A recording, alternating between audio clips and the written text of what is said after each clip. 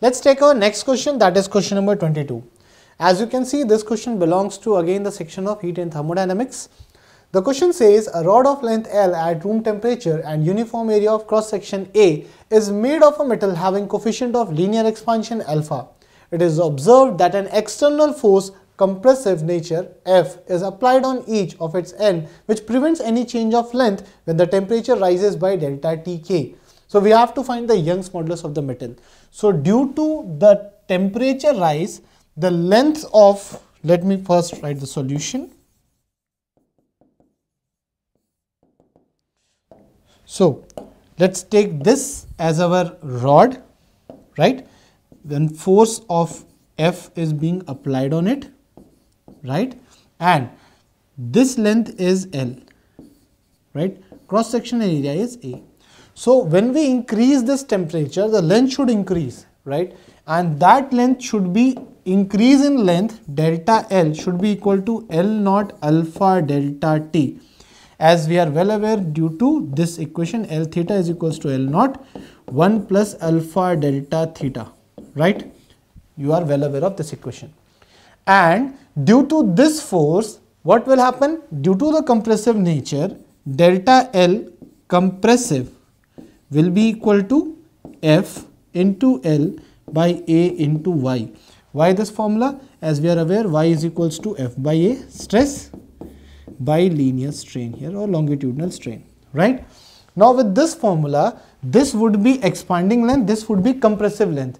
And as per the question, the length should not change when we increase the temperature. That means both the values should be equal and compensate each other.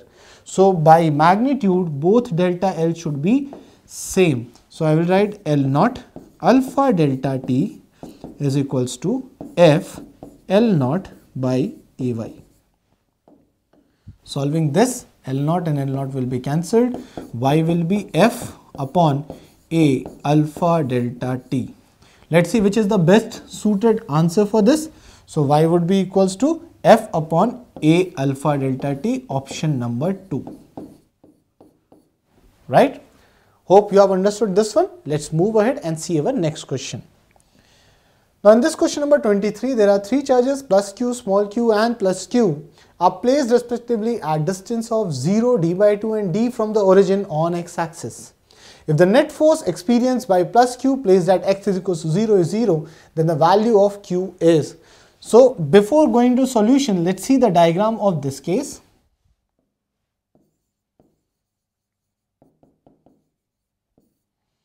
Now let's suppose that there is a line and there is a charge plus q here and there is a charge plus q here and there is a charge exactly in the middle, small q. This is 0, this is d and this is, so this distance would be d by 2. In order to make the net force on this charge 0, what is required? It is the ask of this question. So let's first understand that what are the forces which are being applied on this charge. So if this is charge 1 and this is charge 2, the very first thing, plus q and plus q, it is surely given in the question. So force due to this plus q charge will be along this direction. Now what would be the value of F2? That's a different matter. In order to cancel this force and to keep this force at net equilibrium, the force due to this charge should be in this direction. That means the nature of this charge should be negative, then only it can attract this charge and compensate this force F2, the repulsive force, by capital Q charge. So if you just write down the values, you will get F1 would be equal to K capital Q small q upon d by 2 whole square. When you talk about F2, it would be K capital Q upon d square, right? And both the forces should be equal in magnitude. So saying that F1 is equals to F2 K capital Q small q upon d square. This 4 will go up.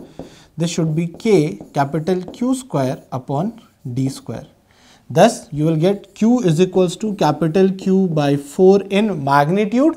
And what should be the charge of that? It should be basically negative in order to make the force F1 as attractive in nature. Let's see which is the best suited option. So as per the available options, answer 3 is the best suited option for this question, right? Let's move ahead and see our next question. So this question belongs to mechanics section. The question says an L-shaped object made of thin rods of uniform mass density is suspended with a string as shown in the figure, where AB is equals to BC. The angle made by AB with downward vertical is theta. We have to find the value of theta. Now in order to understand this, the most important thing is that the hanging portion will lie straightly or connect it to center of mass of the system. So most important is to find the center of mass first. Let's see. So solution. Let's have a basic rough diagram for same. So this being the hanging, and suppose this makes an angle like this. This will be the rod, right? And so making an angle this 90 degree, right? Now this section is hanging like this, and with vertical or like this it is making an angle. So the center of mass of this system will lie exactly on this angle bisector, because this being 90 degree, this will be 45 degree clearly. Let's take this as L and this as L as well. So let's consider this be the center of mass of the system, right? Now being a symmetrical system, the center of mass will lie on the angle bisector, and this value we have to find first. Let's take this as X. So in order to find the X, the center of mass can be written as X center of mass is equals to M1 X1 plus M2 X2 upon M1 plus M2, right? Now the mass of this rod, if suppose it's M, it will be lying somewhere here. So the coordinates of this point will be written as L by 2 root 2 comma L by 2 root 2, as this portion would be L by 2 and this angle is 45 degree on this axis of X and Y. Let's take this as X axis and this as Y axis. It's easy. So when you put the values, you will find X will be equal to L by 2 root 2 meters, right?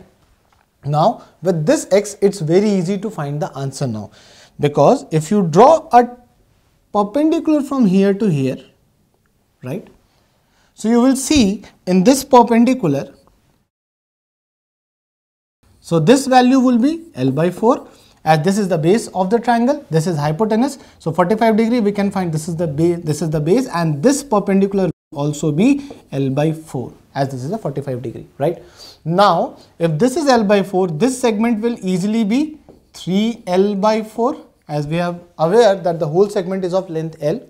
And we know the perpendicular and we know this base of this triangle, and this being 90 degree, it's easy to find this angle theta of the question. This theta can be simply perpendicular by base of this portion, that is equals to L by 4 divided by 3L by 4. Solving this, you will get tan theta is equals to L by 4 divided by 3L by 4, that is equals to 1 by 3. So the relation we wanted to derive is this. Let's see which is the best suited option here. As per the given question, option number 3 is the best suited option for this one. Done. Let's move ahead to our next question, that is question number 25.